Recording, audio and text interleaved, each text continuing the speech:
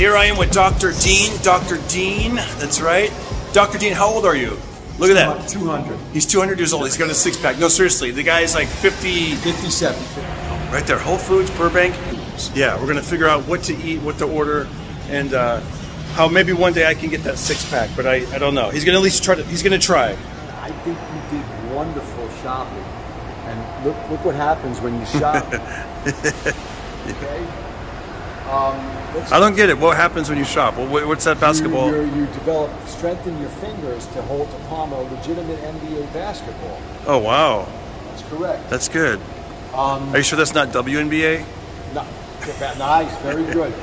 So you did real well. I want to show the folks how you keep nutritionally fit. You got flat pretzels.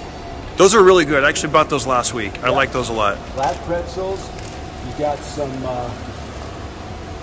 organic almond butter. See, I like that. I like when it's kind of runny. That way you can put it in the smoothie. Absolutely. Yeah. It took some getting used to it first. The first time I tried almond butter, I was like, that's cool. That's cool. I'm listening. I was going to say, the first time I tried it, I thought, this isn't peanut butter. But once you get used to almond butter, it actually has a unique taste that I actually like. Almond butter is awesome. You know, but I had to get used to it, though. You had to get used to it. Solid white albacore.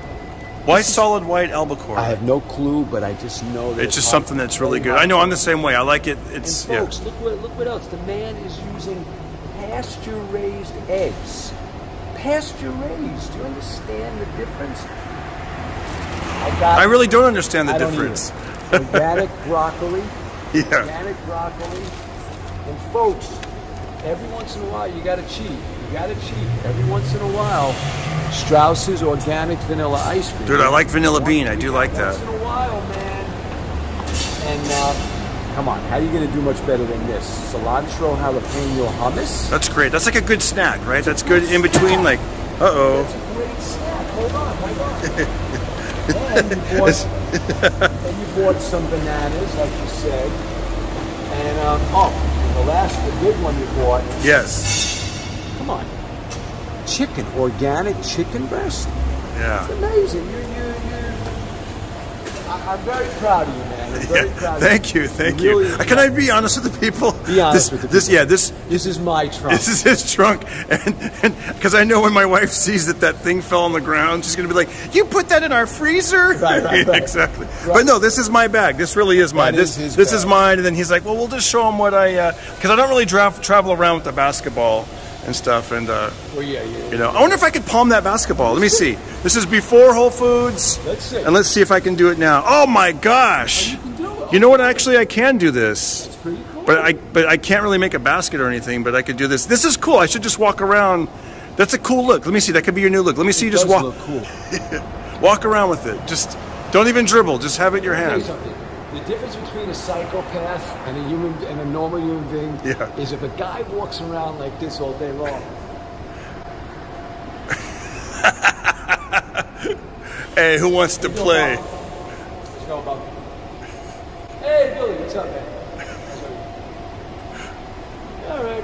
Do you say hi to any of your black friends or what? It's all Billy, Biff, always and Billy Bob. And Bob. Exactly. Every time I do a bit, it's always Billy and Bob. That's good, dude. That's good. But yeah, if you walk around like this long enough, people go, this guy probably has paper slippers on. Paper slip. You know what would look even crazier if that was a bowling ball? Bowling ball look weird, but this also makes people go, what's going on with this guy? Yeah, but you're tall and lanky. You look like you're about to play some basketball. And I had good game when I was a kid. You destroyed me in horse 2-3 years ago. Yeah, that was pretty good. Yeah, you killed me that night. Thank you. All right, are we done with We're done. I want to thank you for showing us what to get, and those are great snacks and great way. And I'm on my road to recovery. I've pretty much quit the fast food lifestyle, and I'm slowly moving into hummus and more vegetables. And I'm 100% serious. I haven't. Because he is a little bit of a fast food guy. Yeah. I haven't quit it. I haven't quit it 100%, but I've definitely don't do it like I used to. I cannot tell you, folks, how many times this guy calls me at midnight. He's online at Carl's Jr. Drive-Thru. Go back a little bit. Oh, yeah. There was a car. Oh, no. Yeah. Oh. I would have told you. Oh, sorry. He's online at Carl's Jr. in and out late at night, and I go... Del Taco. Del Taco. And I'm like, what are you doing, man? But yeah, he does that. Yeah. So that's good that you're trying to. Yeah, man, I'm trying. You know, it's like I'm doing the push-ups and sit-ups. Why not carry it over to the diet? Punches and yeah, you know. So, dude, you're the best. Thank you. Good night, ladies and gentlemen. Thanks, man. Folks. Do that basketball thing one more time.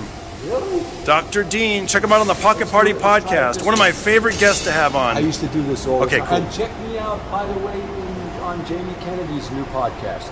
Jamie Kennedy and I, 2.5 hours, we laugh at each other the whole time. You're going to have fun with this. The Jamie Kennedy. All right. Jamie Kennedy. Thanks, Dean. Good night, folks. Can you lift that? That's 8 pounds. Now you're starting to cross over. Punches with it. Boom. Uppercuts. Boom. Yeah. You're training for a fight in Whole Foods. That's hilarious. Pocket Party.